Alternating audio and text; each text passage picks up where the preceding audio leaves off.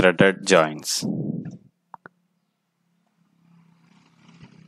So we have already discussed various design considerations, the factors that has to be considered during design, the steps during a design process.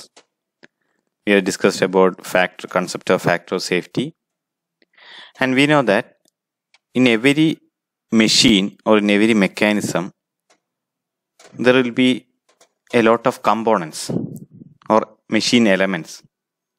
So in order to design a machine or a mechanism, we have to design the individual components.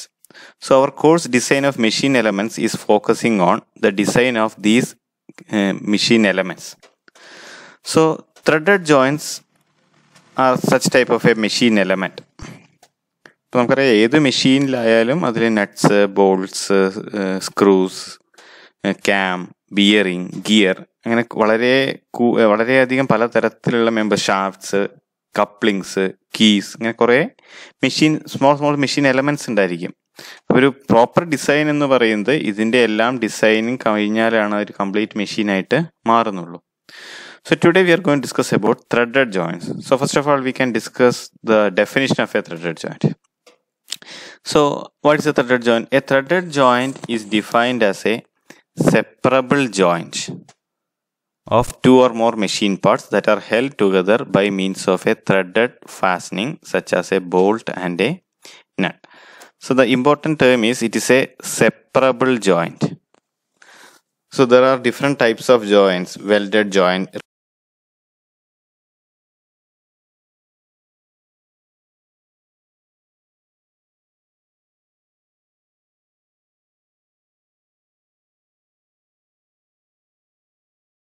into permanent joints or temporary joints. So a separable joint is a temporary joint. അതായത് permanent joint എന്ന് പറയുമ്പോൾ ഇപ്പോൾ രണ്ട് പ്ലേറ്റുകൾ തമ്മിൽ weld അല്ലെങ്കിൽ രണ്ട് metal ബാറുകൾ തമ്മിൽ നമ്മൾ വെൽഡ് ചെയ്യുകയാണെന്ന് കരുതുക.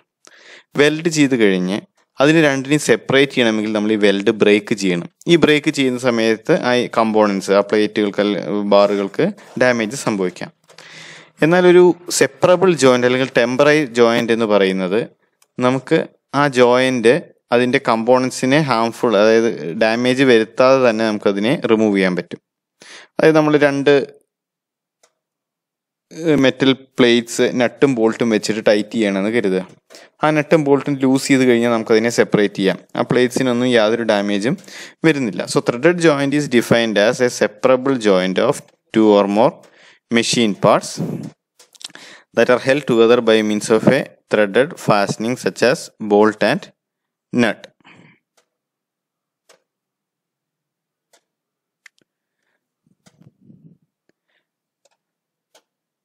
Okay, the figure shows a nut and bolt assembly.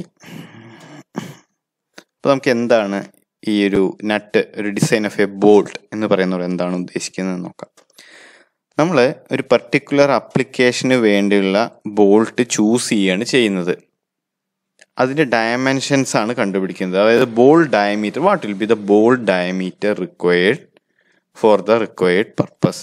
നമ്മൾ എന്തെങ്കിലും ആപ്ലിക്കേഷൻ, ഫോർ എക്സാമ്പിൾ നമ്മൾ രണ്ട് ഷാഫ്റ്റുകൾ തമ്മിൽ കണക്ട് ചെയ്യാനുള്ള ഒരു കപ്ലിങ്ങിലായിരിക്കും ബോൾട്ട് യൂസ് ചെയ്യുന്നത്.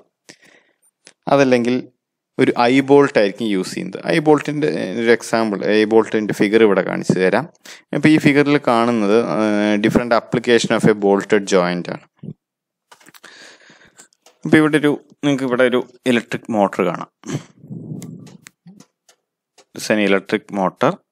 ഈ ഇലക്ട്രിക് മോട്ടർ നമ്മൾ എങ്ങനെയാണ് ലിഫ്റ്റ് ചെയ്യുന്നത്? ഈ ഇലക്ട്രിക് മോട്ടർ ലിഫ്റ്റ് ചെയ്യാൻ ഇവിടെ ഇതിൻ്റെ മുകളിൽ ഇവിടെ ഈ ഒരു പോർഷനിൽ you can see N I bolt. This N I bolt. ഈ ഐ ബോൾട്ടാണ് നമ്മുടെ ലെഫ്റ്റ് സൈഡ് ഇവിടെ കാണിച്ചിരിക്കുന്നത്. ഈ ഐ ബോൾട്ടിൻ്റെ ത്രെഡഡ് പോർഷൻ ഈ മോട്ടറിൻ്റെ ഉള്ളിലും ഗ്രിപ്പ് ചെയ്യാൻ പറ്റുന്ന പുറത്ത് നമുക്ക് ഹുക്ക് വെച്ച് ലിഫ്റ്റ് ചെയ്യാനുള്ള പോർഷൻ അതിൻ്റെ ഔട്ട് സൈഡ് പുറത്താണ് കാണുന്നത്. അപ്പോൾ നമുക്ക് ഇങ്ങനൊരു ഐ ബോൾട്ട് ഡിസൈൻ ചെയ്യണം. നമ്മളൊരു ഇലക്ട്രിക് മോട്ടറിന് വേണ്ടിയിട്ടുള്ള ഒരു ഐ ബോൾട്ട് ഡിസൈൻ ചെയ്യണമെങ്കിൽ നമുക്ക് ആദ്യം അറിയേണ്ട പാരാമീറ്റർ എന്ന് പറയുന്നത് എത്രമാത്രം ഫോഴ്സ് ഈ ബോൾട്ടിൽ ആക്ട് ചെയ്യുന്നു എന്നുള്ളതാണ്. അതിനെ ഡിപ്പെൻഡ് ചെയ്ത്, അതായത് ഈ മോട്ടറിൻ്റെ വെയിറ്റിനെ ഡിപ്പെൻഡ് ചെയ്തിട്ടാണ് ഈ ഐ ബോൾട്ടിൻ്റെ ഡയമീറ്റർ വരുന്നത്.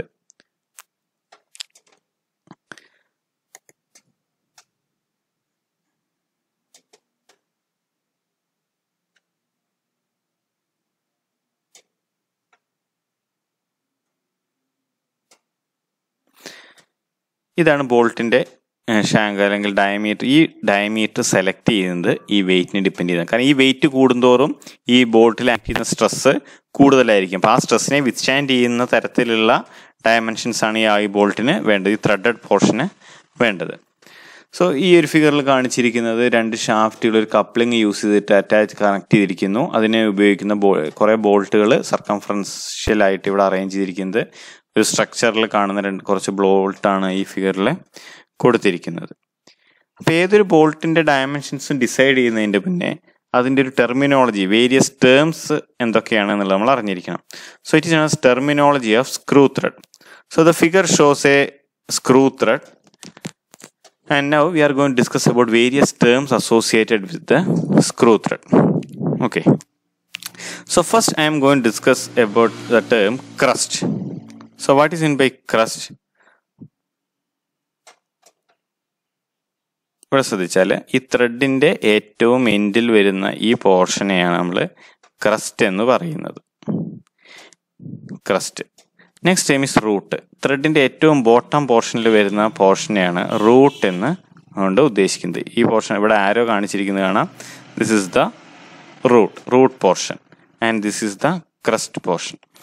Next time is major diameter. Major diameter is the maximum diameter in the screw thread. So this major diameter is also known as nominal diameter. Nominal diameter. Okay. What is major diameter? Nominal diameter is the maximum diameter. And നമുക്ക് ഇവിടെ നോക്കിയാൽ കാണാം, ഇവിടെ ക്രസ്റ്റിൻ്റെ ടിപ്പിൽ നിന്ന് opposite ആയിട്ടുള്ള ഇവിടുത്തെ ക്രസ്റ്റിൻ്റെ tip വരെയുള്ള ഈ ഡയമീറ്ററിനെയാണ് മേജർ ഡയമീറ്റർ എന്ന് പറയുന്നത്. അപ്പോൾ മേജർ ഡയമീറ്റർ നമ്മൾ റെപ്രസെൻ്റ് ചെയ്യുന്ന സിമ്പൽ സ്മോൾ ലെറ്റർ ഡി ആണ്. It's the largest diameter of A screw thread. It is usually denoted by small letter d for external thread and capital D for internal thread. So it is also known as outside diameter and nominal diameter. പിന്നെ എന്താണ് external diameter, external ത്രെഡും internal ത്രെഡും അതറിയാൻ നമുക്ക് ഈ figure നോക്കാം. ഒരു ബോൾട്ടിൻ്റെ ത്രെഡിനെ നമ്മൾ external thread എന്ന് പറയും. Because the thread appears on the surface of the bolt. While four A net the thread is internal. The threaded portion നെറ്റിൻ്റെ ഉള്ളിലായിട്ടാണ് വരുന്നത്. So it's internal thread for nuts and external thread for bolts. So major diameter is represented by small letter d for external thread and capital D for internal thread. Another term is minor diameter or core diameter or root diameter. This is the smallest diameter of a screw thread. It is denoted by DC, C for core dia, or DR, small letter d for external thread, and capital D suffix C or capital D suffix R for internal thread. So in this figure we can see the minor diameter. Minor diameter എന്ന് പറയുന്നത് ഇതാണ്. ഈ root മുതൽ ഈ root വരെയുള്ള ആ distance minor ഡയമീറ്ററിൻ്റെ ആരെ വെച്ച് റെപ്രസെൻ്റ് ചെയ്യുന്ന ഡയമെൻഷൻ കാണുക. ഈ ചെറിയ ഡയമീറ്റർ ഇവിടെ മുതൽ ഇതാണ് റൂട്ട് പോർഷൻ മുതൽ ഇവിടുത്തെ റൂട്ട് പോർഷൻ വരെയുള്ളതാണ് മൈനർ ഡയമീറ്റർ എന്ന് പറയുന്നത്. ഇനി അടുത്തത് നമ്മൾ റെപ്രസെൻ്റ് ചെയ്യുന്നത് പിച്ച് ഡയമീറ്റർ ആണ്. എന്താണ് പിച്ച് ഡയമീറ്റർ എന്ന് നോക്കാം. പിച്ച് ഡയമീറ്റർ എന്താണെന്ന് മനസ്സിലാക്കുന്നതിനായിട്ട് ആദ്യം നമുക്ക് ഈ ഒരു ത്രെഡിൻ്റെ സൈസ്, ത്രെഡിൻ്റെ ഒരു പോർഷൻ നമുക്ക് കൺസിഡർ ചെയ്യാം.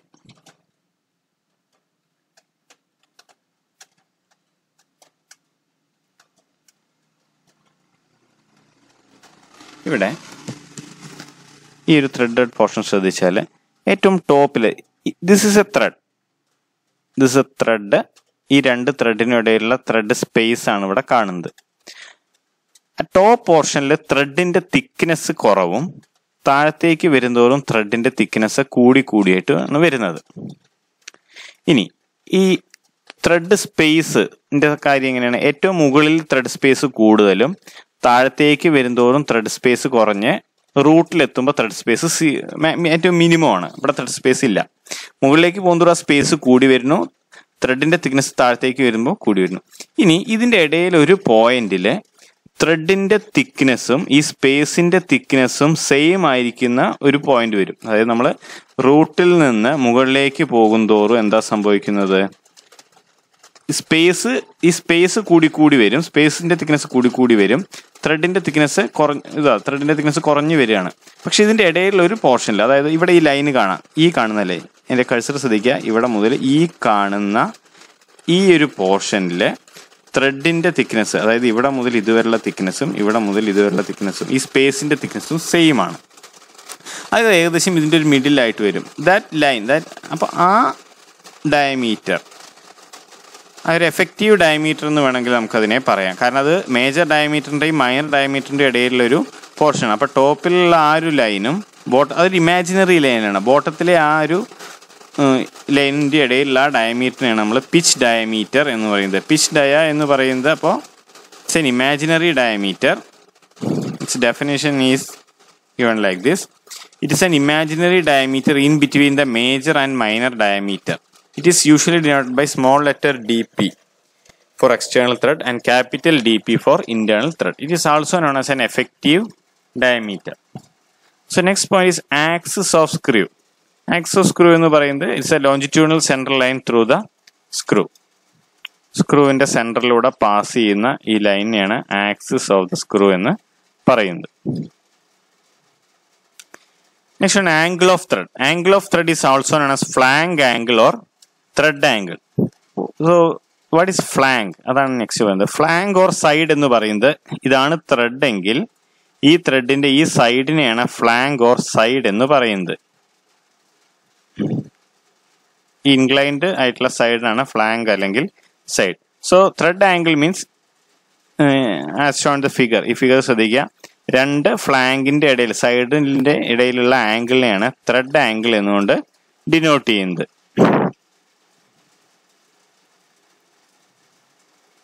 So it is the angle included between the flanks or sides of the thread. So next term is helix angle. Helix angle is represented by symbol alpha. It is the angle made by the helix of the thread at the pitch diameter with a plane perpendicular to the axis of screw. So with the help of a diagram we can explain what is meant by a helix angle. If figure ശ്രദ്ധിക്കുക, I will just enlarge this portion. അപ്പോൾ ഇവിടെ നമുക്ക് ഈ സെന്ററിലൂടെ കാണുന്നത് അതിന്റെ axis line. ഓരോ ത്രെഡും, ഈ thread inclined ആയിട്ടാണ് നമുക്ക് കാണാം. നമുക്ക് ഈ ത്രെഡ് സ്ലൈറ്റ്ലി ഇൻക്ലൈൻഡ് ആണ്. സോ ഹെലിക്സ് ആംഗിൾ എന്ന് പറയുന്നത് ഇതാണ് ആക്സിസ് ഓഫ് ത്രെഡ്. ഈ ആക്സിസിന്റെ ഒരു നോർമൽ, ആക്സിസിന് വരയ്ക്കുന്ന perpendicular line,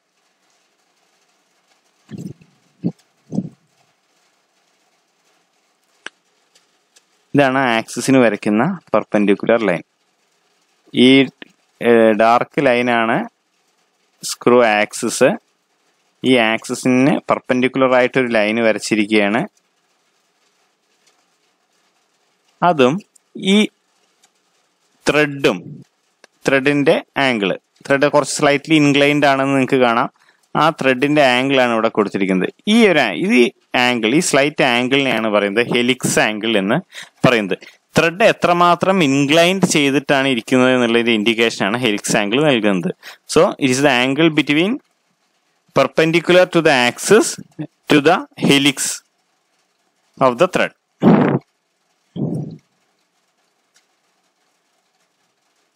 Helix of the thread at the pitch diameter with the plane perpendicular to the axis of screw. Next, crust എന്താണ്, root എന്താണെന്നുള്ളത് നമ്മൾ ഡിസ്കസ് ചെയ്തു. Crust is the top surface joining the two sides of a thread, and root is the bottom surface joining the two sides of a thread, and side or flank, slant surface of a thread which connects the crust with the root. ഈ രണ്ട് ത്രെഡിന്റെ സൈഡുകൾ join ചെയ്യുന്നതാണ് root. മുകളിൽ അത് join ചെയ്യുന്ന സ്ഥലമാണ് crest.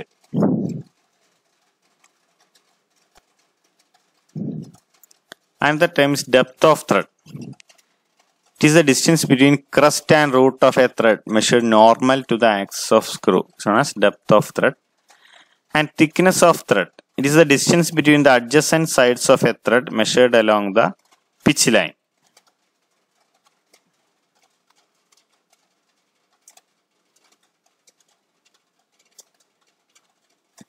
Depth എന്ന് പറയുന്നത് ഒരു ത്രെഡിന്റെ ക്രസ്റ്റ് മുതൽ റൂട്ട് വരെയുള്ള തിക്നെസ്സിനെയാണ് ഡെപ്ത് എന്ന് പറയുന്നത്. ഡെപ്ത് എന്ന് എഴുതിയ ഈ ലൈൻ ശ്രദ്ധിക്കുക, ഇതാണ് ഈ ആരോ, ഇത്രയും തിക്നെസ് ആണ് ഡെപ്ത് കൊണ്ട് ഉദ്ദേശിക്കുന്നത്.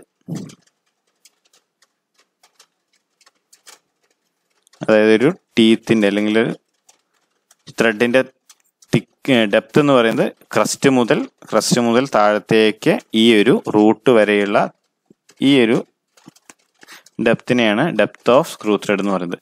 തിക്നെസ് ഓഫ് സ്ക്രൂ ത്രെഡ് എന്ന് പറയുന്നത് എപ്പോഴും മെഷർ ചെയ്യുന്നത് അലോങ് ദ പിച്ച് ലൈൻ ആണ്. പിച്ച് ലൈൻ എന്ന് പറഞ്ഞാൽ ഞാൻ നേരത്തെ പറഞ്ഞ പിച്ച് ഡയമീറ്റർ റെപ്രസെന്റ് ചെയ്യാൻ വേണ്ടിയിട്ട് നമ്മൾ ഉപയോഗിച്ചാണ് പിച്ച് ലൈൻ. അതായത് ക്രസ്റ്റിനും റൂട്ടിനും ഇടയിലുള്ള ഒരു പോയിന്റ് ആണ് പിച്ച് ലൈൻ എന്ന് പറയുന്നത്. അപ്പോൾ ഇവിടെയുള്ള തിക്നെസ് ത്രെഡിന്റെ ഈ ഒരു ലെഫ്റ്റ് സൈഡ് മുതൽ ഈ റൈറ്റ് സൈഡ് വരെയുള്ള ഈ ഒരു തിക്നെസ്സിനെയാണ് ത്രെഡ് തിക്നെസ് എന്ന് പറയുന്നത്. Another term is pitch of A screw thread. Pitch എന്ന് പറയുന്നത് it is the distance from one point of A screw threat to the corresponding point in the next screw thread.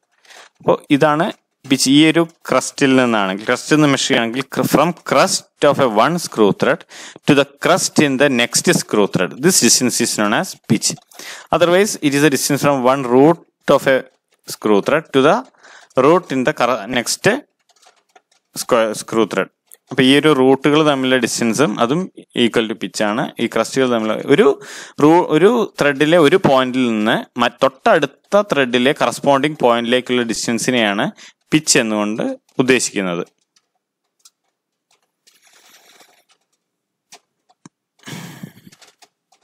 So it is the distance from one point on a screw thread to the corresponding point on the adjacent screw thread measured parallel to the axis of screw. Next term is lead. Lead എന്ന് പറയുന്നത് ഒരു തവണ നമ്മുടെ screw thread rotate ചെയ്താൽ അത് എത്ര distance മുന്നോട്ട് move ചെയ്യുന്നു എന്നതിനെയാണ് ലീഡ് എന്ന് പറയുന്നത്. It is the distance moved by the threaded part parallel to the screw axis in one complete turn. അപ്പൊ നമുക്കറിയാം, ഒരു ത്രെഡഡ് ആയിട്ടുള്ള ഒരു ഹോളിൽ നമ്മളൊരു ബോൾട്ട് വെച്ചിട്ട് നമ്മൾ റൊട്ടേറ്റ് ചെയ്യുമ്പോൾ എന്ത് സംഭവിക്കും? ആ ത്രെഡഡ് ബോൾട്ട് ഉള്ളിലേക്ക് നീങ്ങും. ഒരു ത്രെഡിൽ വെച്ചിട്ട് ഒരു ത്രെഡഡ് ആയിട്ടുള്ള ഒരു ഹോളുണ്ട്, ഹോള് നമ്മൾ ബോൾട്ട് വെച്ചിട്ട് റൊട്ടേറ്റ് ചെയ്യുമ്പോൾ നമുക്കറിയാം ബോൾട്ട് അതിൻ്റെ ഉള്ളിലേക്ക് മൂവ് ചെയ്യും. അപ്പോൾ ഒരു കംപ്ലീറ്റ് റൊട്ടേഷനിൽ എത്ര ഡിസ്റ്റൻസ് മുന്നോട്ട് മൂവ് ചെയ്യുന്നു എന്നുള്ളതിനെയാണ് ലീഡ് എന്നുകൊണ്ട് ഉദ്ദേശിക്കുന്നത്. The distance moved by the threaded part parallel to screw axis in one complete turn. So അത് കാൽക്കുലേറ്റ് ചെയ്യാൻ ഒരു ഫോർമുല ഉണ്ട്. Lead is equal to n into p, where n is a number of starts of thread and p is the pitch. Number of starts എന്ന് പറയുന്നത് thread, single start thread, multi start thread, അങ്ങനെ double start thread, triple start thread, അങ്ങനെ നമുക്ക് ത്രെഡ്സിനെ classify ചെയ്യാം. Double start thread ആണെങ്കിൽ ഒരു റൊട്ടേഷനിൽ അത് കൂടുതൽ മുന്നോട്ട് നീങ്ങും. ഒരു മൾട്ടി സ്റ്റാർട്ട് ത്രെഡിന്റെ എക്സാമ്പിൾ എന്ന് പറയുന്നത് നമ്മുടെ ബോട്ടിലിന്റെ ഒക്കെ അടപ്പ് ഒരു മൾട്ടി സ്റ്റാർട്ട് ത്രെഡിന് എക്സാമ്പിളാണ്. ഒരു ടു സ്റ്റാർട്ട് ത്രെഡിന് എക്സാമ്പിളാണ്. നമുക്കതിലറിയാം 2 പെയർ ഹെലിക്സ് ത്രെഡുകൾ ഉണ്ടായിരിക്കും ബോട്ടിലിന്റെ ഒക്കെ ക്യാപ്പില്. സോ എത്ര ഡിസ്റ്റൻസ് മൂവ് ചെയ്യുന്നു എന്ന് കണ്ടുപിടിക്കാൻ lead equal to n into p, number of starts of thread into pitch ചെയ്താൽ നമുക്ക് ടോട്ടൽ ലീഡ് എത്ര ഡിസ്റ്റൻസ് മൂവ് ചെയ്തു എന്നുള്ളത് കണ്ടുപിടിക്കാവുന്നതാണ്. So we have discussed various terminologies associated with a screw thread. അപ്പോൾ ഈ ഒരു figure ശ്രദ്ധിച്ചറിയാം, same concept internal ത്രെഡിനും applicable ആണ്. Major diameter, minor diameter, pitch diameter, നെറ്റിനും ബോൾട്ടിനും ഒരേപോലെ ആപ്ലിക്കബിൾ ആയിട്ടുള്ള ടേംസ് ആണ്.